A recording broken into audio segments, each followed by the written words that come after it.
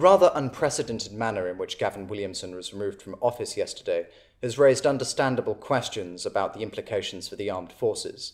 But I think, looking forward, we're likely to see continuity rather than change as Penny Mordaunt takes the helm at the Ministry of Defence. The reality is that any incoming Secretary of Defence has three clear responsibilities.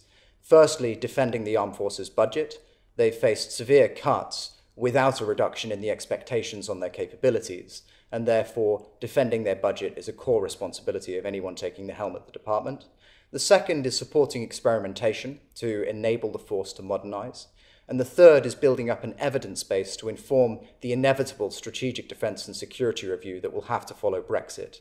The Ministry of Defence can't commit at this stage to major spending plans on the force, given that it doesn't know how much money it will have. That will only become clear once a Brexit deal has been reached.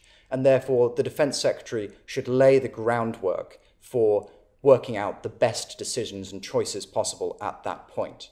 I think Penny Mordaunt will really continue in the path that Gavin Williamson was on under his leadership. She certainly was very supportive of his standing up to the Treasury when she was at DFID. And as a reservist, she also has a good understanding of the force's needs and also their limitations. I think she will have the confidence of service chiefs, and therefore it should be a pretty easy transition from that point of view. The real question at this point is, at a time of unprecedented political challenge across Westminster, whether she can clearly articulate that need to colleagues across the road.